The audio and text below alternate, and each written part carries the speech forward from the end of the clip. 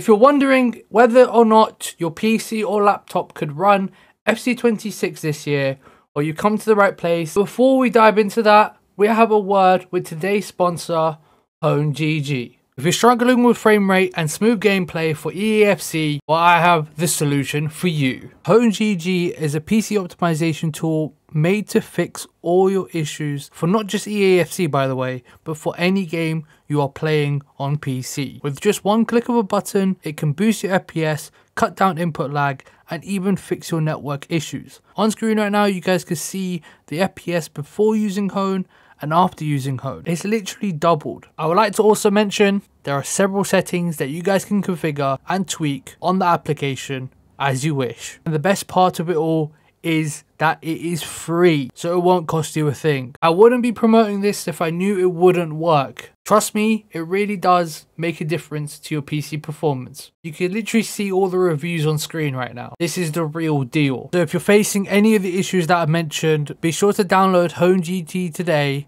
Link is in the description. Now that's out the way, there's 99.6% of you guys that are not subscribed to this channel. I don't know what you guys are doing, so be sure to click that subscribe button. It'll help me out a lot. And now let's jump straight into the video. So if you're not familiar with the system requirements already, they are on screen right now. The minimal and recommended settings, as you can see, it's basically the same requirements from the last 3 years. I don't know whether this will change when the game is actually released, but for now and the time being, this is what you could see. This is the specs for minimum and recommended. And if you're unsure about all of this, and if you're unsure if your PC or laptop could run this, what you want to do is head to Google and type in, can you run this? Once you obviously Googled it, what you want to do is click this first lovely link here called Can You Run It? It looks a bit dodgy. All right, cool. But you can see onto your right screen here, there's top games like GTA 5, Hollow Knight. Now that we're here anyway, what you want to do is go to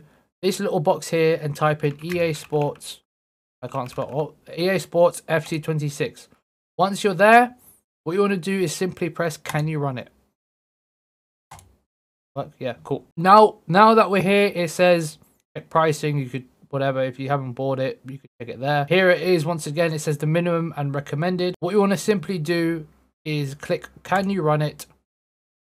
And now it will come up with gathering data. It has downloaded something called the detection hvg.exe. Once again, this is not a virus, this is not a thing.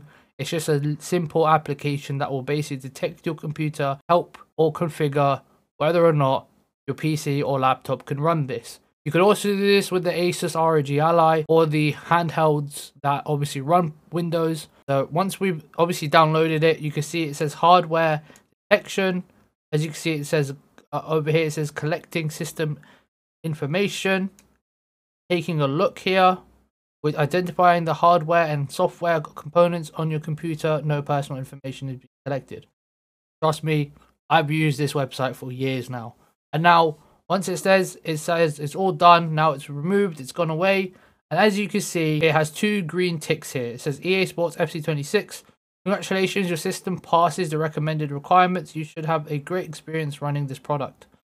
As you can see, you can click here to see the recommended computer. Wish to check the pricing of the game and whatnot. Now, as you can see, my minimum is green. My CPU is obviously green because I have an i7. I have 16 gig RAM, DDR4, which is green. 8 minimum OS is Windows 10. I've got Windows 11, and I have 600 gig space free, but that's on my hard drive. My SSD is actually quite full. If you did not know, any game on PC, the best place to download your games essentially is on the SSD, because boy oh boy, it's such a crazy experience compared to a hard drive and an SSD. Trust me on that. I've downloaded Need for Speed on a hard drive and it literally lagged every 5 seconds. Switched it to my SSD, it's like a whole different game. Same thing that happened recently. I downloaded Spider-Man 2 on my hard drive because obviously I thought, you know what, it'll have more space. Let's put it on there.